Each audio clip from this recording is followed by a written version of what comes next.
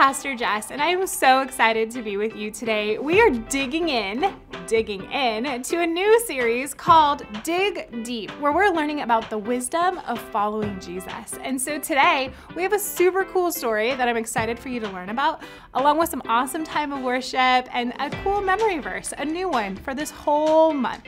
So let's get started, see how much you can take in, because at the end, I have some questions for you. I'll see you soon.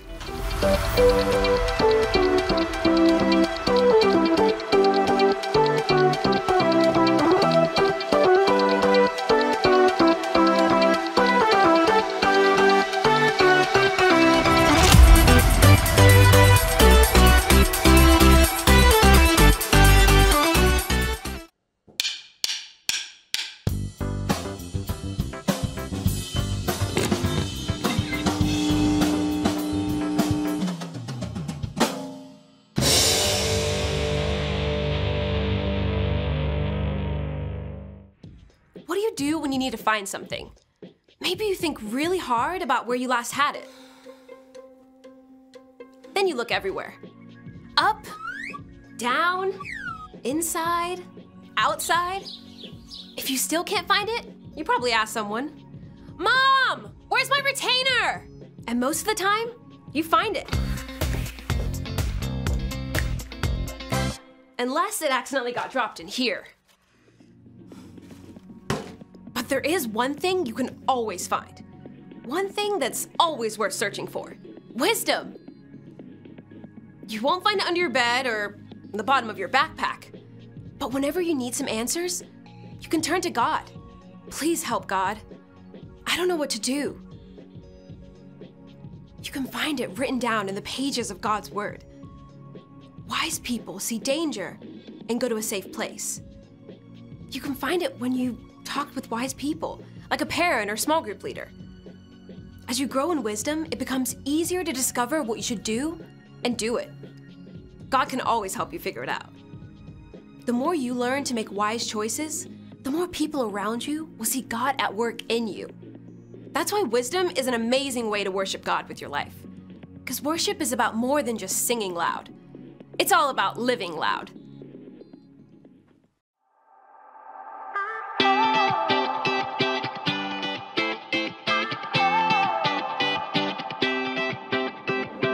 Whenever I need some answers, God, I turn to you. You are my help when I need wisdom. You always see me through. To know that you're chasing after me, it makes me wanna run to where you are. God, you make this journey worth it. I give you all my heart. When I don't know what to do, you help me figure it out. God, I run to you. When I need a solution, I have no doubt that I will run to you. I run to you.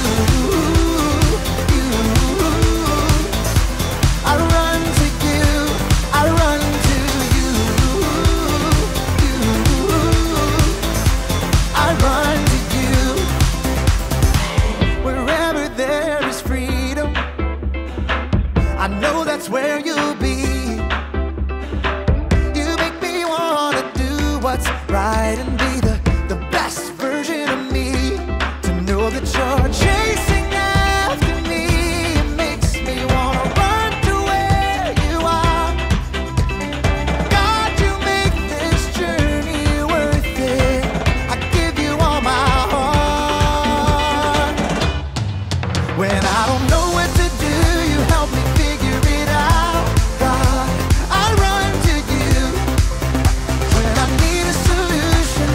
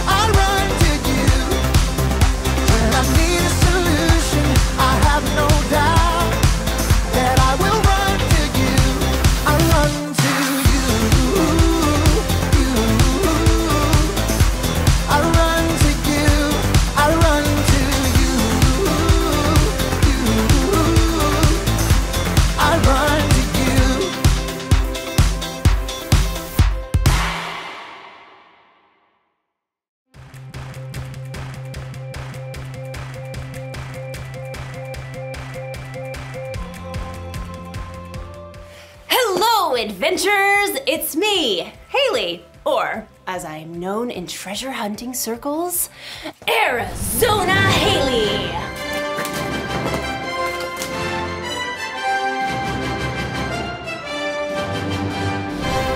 Or just Haley is fine. That's also fine.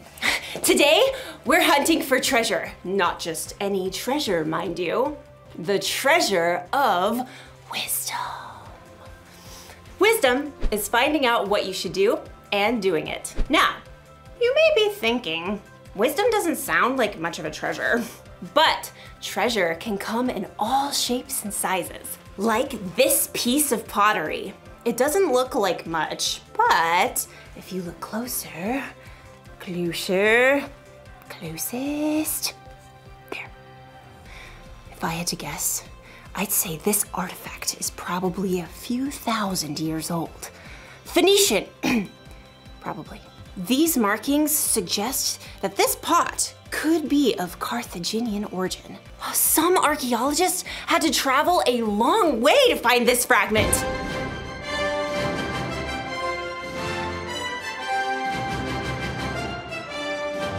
Who can say how much this piece is worth? I'm thinking 14, 15, $7.49.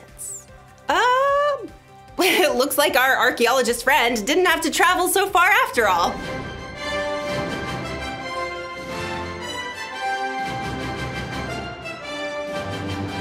You see, you can find treasure anywhere. You can find it halfway across the world.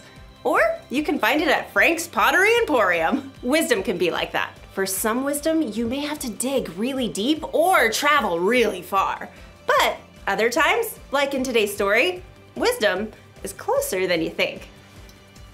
Ooh, I wonder what era this is from, Oh, this is just my coffee. Now that's what I call treasure. I'll see you soon when I am much more caffeinated. Bye. The Bible. It's 66 books of history, stories, letters, and poetry that fit together to form God's one big story. The epic adventure of how He created us and loves us so much that He made a way to rescue us. As we travel through the Bible, from Genesis to Revelation, we discover people who met God and found their lives changed forever. Now, for an amazing story, inspired by the book of Luke, chapter 2, verses 41 through 52. When God sent His very own Son, Jesus, to earth, angels shouted the good news. Fear not, I bring you good news of great joy. Shepherds and wise men journeyed to visit Jesus, and later, Mary and Joseph hurried to Egypt with their young son to keep him safe from King Herod. But Jesus wasn't always a baby or a young child. We don't know much about his early years, but he had to learn to walk and talk just like every other child. Mama. He probably learned from Joseph how to hammer nails and smooth pieces of wood for tables and wheels. We do know one very important story from the time Jesus was a boy. One of Jesus' followers, Luke, wrote it down many years later. He begins, every year Jesus' parents went to Jerusalem for the Passover feast. And when Jesus was 12 years old, they went up to the feast as usual.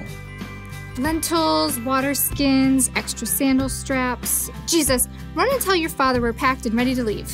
Yes, Mother. The trip from their home in Nazareth to Jerusalem took several days. Friends and family traveled together. Jesus likely spent the day with his cousins and friends, finding his parents at dinner time. I brought sticks for the fire. I'll start this stew. We should reach Jerusalem by noon tomorrow. We don't know what Jesus thought or felt when he saw the city of Jerusalem perched on the rocky hillside ahead.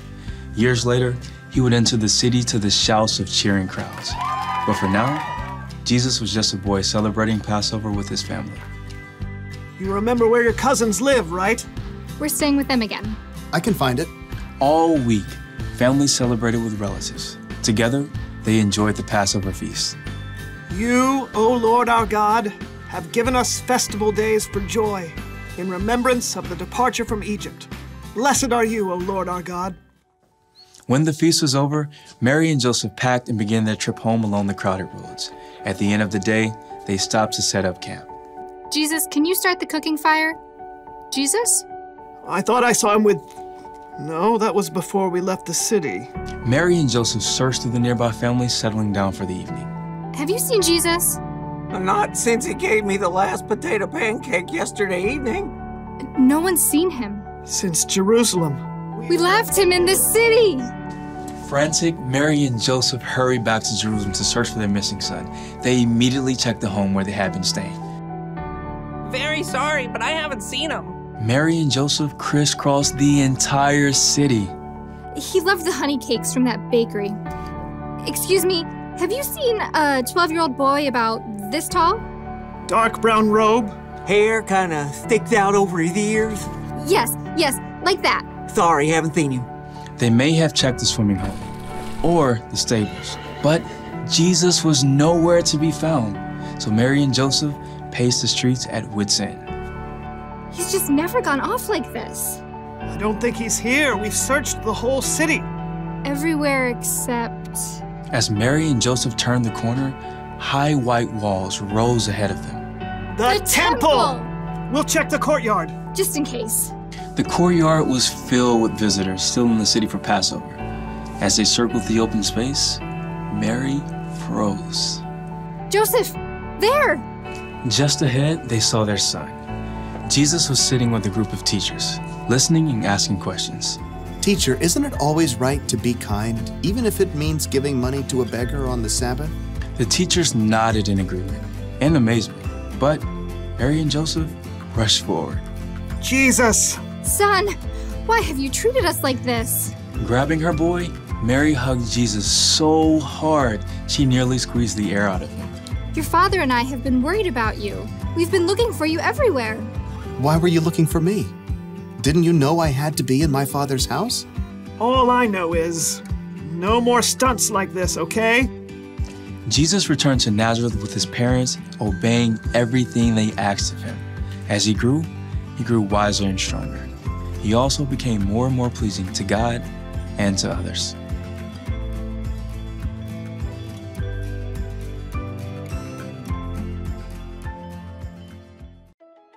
You want to know why wisdom is such a treasure? Because we have so many choices to make in our lives. Wisdom can help us know what to do and when to do it, what to say and how to say it, where to go, who to hang out with, all the choices. Wisdom is a very valuable treasure. So, where do we find wisdom? When Mary and Joseph were searching all over for Jesus, they found him in the temple asking questions and listening to wisdom from the teachers. So maybe we can search for wisdom from our church leaders.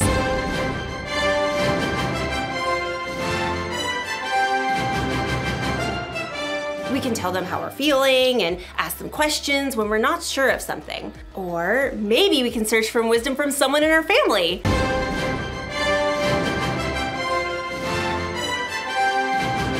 Your family probably knows you better than anyone, and they can help you make tough decisions in a way that no one else can. And there's another place that we can search for wisdom. Ta-da! The Bible is full of God's wisdom. Maybe you have one that looks like this. Or maybe you can find a Bible app on someone's phone, and then you should take some time to read it. Or have someone read it to you. Some people spend their lives searching for wisdom in the Bible. That's because wisdom is worth searching for. That's the one thing to remember today. Wisdom is worth searching for. Travel the world if you can, or look in your own home. But keep searching for wisdom. Valuable treasure awaits! Like this Etruscan urn shard. Ah! Hopefully that wasn't too valuable. Well, I will see you next time on our next adventure. I really hope we have some Etruscan glue.